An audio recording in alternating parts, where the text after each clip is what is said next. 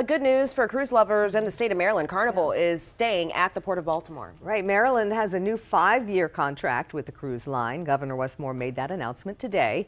Baltimore-based ship Carnival Pride was the Helen, Delich, Bentley port's first year-round cruise ship in 2009. This is the 20th year Carnival has been cruising for Baltimore. Today, Carnival offers 5 to 14-day cruises from Baltimore to destinations like the Bahamas, Bermuda, and Caribbean locations, as well as New England and Canada. The new agreement takes effect in January.